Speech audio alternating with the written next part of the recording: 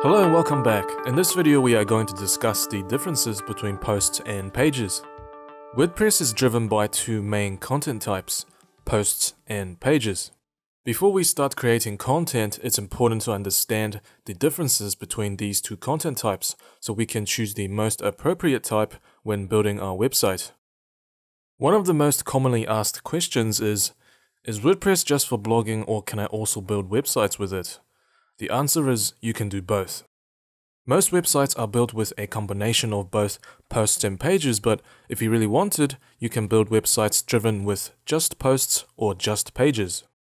Generally speaking, if you are building a news/magazine based website or a personal blog, your main content type will be posts. If you are building a website for a company/restaurant, sports team, or if you're building a website to advertise a service, your website will mainly be driven by pages. Let's go a little bit deeper. Posts are entries on your website that are listed in reverse chronological order. Posts are time sensitive and are organized by categories, tags, dates, and authors.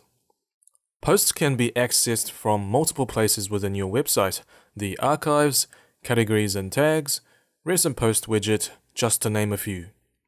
Posts are also displayed in the RSS feed of your website, and it's also worth mentioning you cannot set a blog post as your homepage.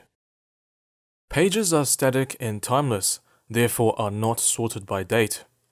Pages are not organized by categories or tags, but rather a hierarchy system.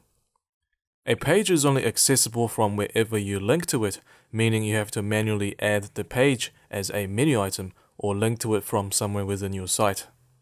Pages will not go into the RSS feed and can be set as your homepage. So, if you have an About Us section, which content type should you choose? The nature of an About Us section is timeless and doesn't expire. Details may change from time to time, but it should be few and far between. We don't need to categorize the page, and we certainly don't want to chronologically list the About Us section because it'll get bumped down by newer entries and eventually disappear into the abyss. You also want the page to be very visible on your website by inserting a link to it on your navigation menu. Based on the above reasoning, the content type you should be using for an About Us section is a page. If you want to write about a major current event, say humans have landed on the sun, would you use a post or a page?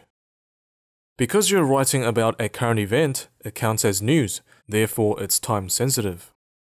2 weeks from the time of writing, humans landing on the sun won't be breaking news anymore, so it's okay if the post gets bumped down by newer entries.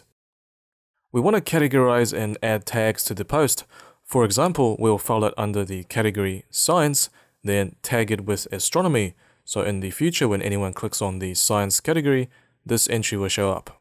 Based on the above reasoning, the content type you should be using for this is a post.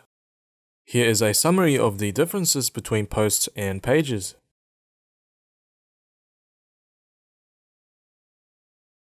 And here are some typical uses for posts and pages. Now that you understand the differences between posts and pages, let's talk about the post interface.